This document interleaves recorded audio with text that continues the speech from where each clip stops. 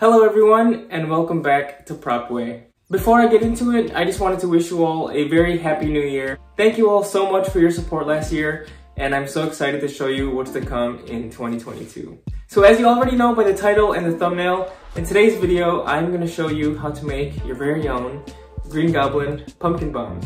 Now these pumpkin bombs originally appeared in the Spider-Man with Tobey Maguire, and it reappeared in the new film Spider-Man No Way Home. So I figured now was the perfect opportunity to show you guys how to make your own. And with some very simple materials and tools, you guys can make one for yourself. I also made a template with all of the pieces that you'll need to cut out for this, and I will be putting a link to that in the description below. And it's kind of hard to tell in this lighting, but you can also see that it actually lights up green on the inside. And you guys can definitely add that to yours, or you don't have to if you don't want to, but it does definitely add a very accurate and realistic touch to the pumpkin bomb. Now before I get on with the tutorial, feel free to hit that subscribe button and also hit that like button. It really helps out my channel a lot. And also feel free to follow my Instagram and my TikTok, where I post a lot of photos and videos that you guys don't see here on YouTube. And now, let's get on with the tutorial. So I first start off by using this clear Christmas ornament. It's just made out of plastic. You can buy it at a store or online. And the first thing you're going to want to do is cut out a hole at the top with a knife. You want to be sure to be very careful with this knife, because depending on how hard the plastic is, it can be kind of difficult to cut. So as you can see, you have a hole here about, I'd say, 1 inch in diameter.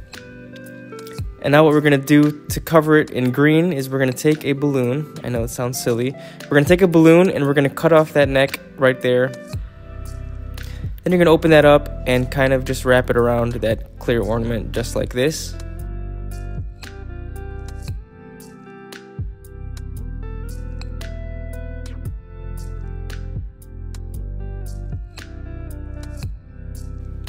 And here I am just using these fairy lights, which basically is just a bunch of small lights on a wire, and that can be controlled by a little switch and a battery pack.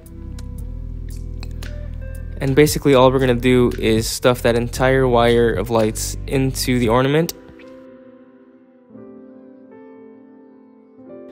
So just to do a little test, here you can see I turn on the light.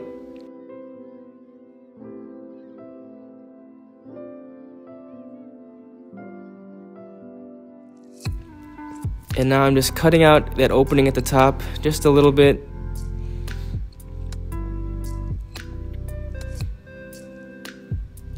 And here you can see that hole was large enough for this little switch to fit in. So you want to make sure you do the same for yours. And now to do the pattern on the outside, I just put some masking tape on the outside of the ornament, and I kind of sketched out the details. This step you do not have to do because I already made the template for you guys. So here again, this is just me creating that template with a piece of the blue masking tape that I cut out.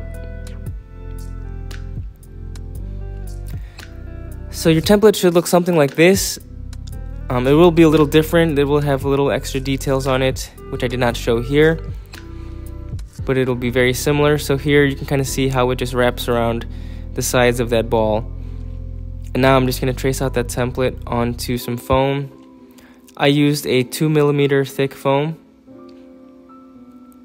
and then you kind of want to flip it over and trace it again. And here I'm cutting it out, and you can see there's those black little lines, which was an extra detail that I added, which will be on the template. So you should have a piece that looks like this, and before we glue it on, we are going to end up painting this thing. So I couldn't find a metallic orange at the store, so here I'm going to be mixing a metallic gold and a metallic bright red. And this should get me kind of a metallic orange color you see here. And you can obviously change that if you'd like, but that's all I had. So here I'm just going to take a brush and just brush it on. I did end up adding maybe 3 layers of this paint just to get a nice solid color. And you want to make sure you also get all of the edges as well. So now once you have both pieces painted, I just took some super glue and I first added glue to the middle ring part like this. And once that glue is added, you can just set it on to the center of that hole on the ball.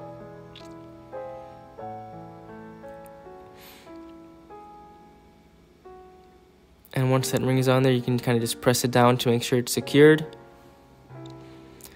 And now we are going to glue down each of those little legs that come out. So I'm just going to add some more super glue to each leg. And you kind of want to just make sure you push it down in its natural state. You don't really want to bend it one way or the other. So we're going to do that to all 8 of the legs. And you should have something like this. And now we're going to repeat the exact same process onto the other piece of the template.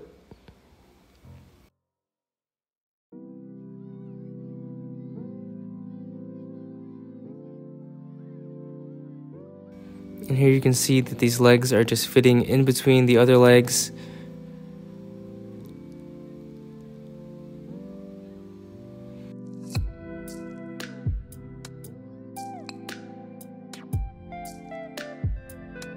So now we are going to add this little ring to the top and bottom.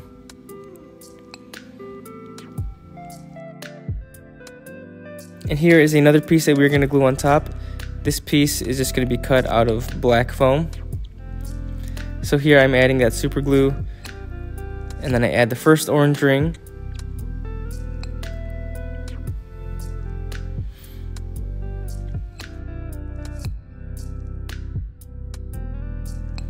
And then on top of that, I'm adding more glue, and I'm going to add on that black piece of foam with the little spikes on it. And I love that little detail of those black spikes. I think it just adds a lot of extra texture and depth to the ball and makes it look a lot more realistic. And here, just doing a little quick test with the light. And now just to the other side, I am gluing that black piece onto the orange ring. And this piece is actually going to be able to come on and off because you're going to need access to the light on the inside. And I'm just going to hold that cap piece in place with some double-sided tape. So I'm just going to cut out a little ring out, I'm going to cut out a little circle out of this green balloon here.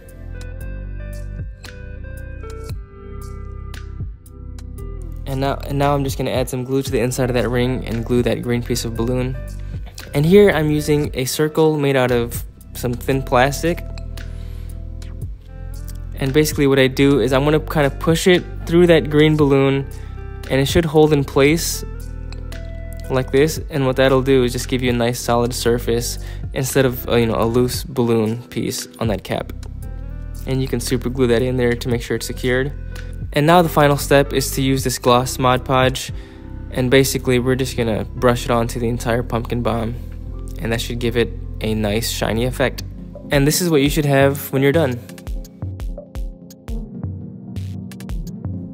Thank you guys so much for watching that tutorial. I hope you guys learned something, and I hope you guys try it out for yourself. I know some of you are going to ask, and the answer is yes, you can build this with cardboard. And if someone comments below if you can build this with cardboard, I'm gonna know that you didn't watch the whole video. If you do decide to make it, feel free to tag me on Instagram and TikTok, and I would absolutely love to see your work. Thanks again for watching, Happy New Year, and I will see you guys in the next video. Bye.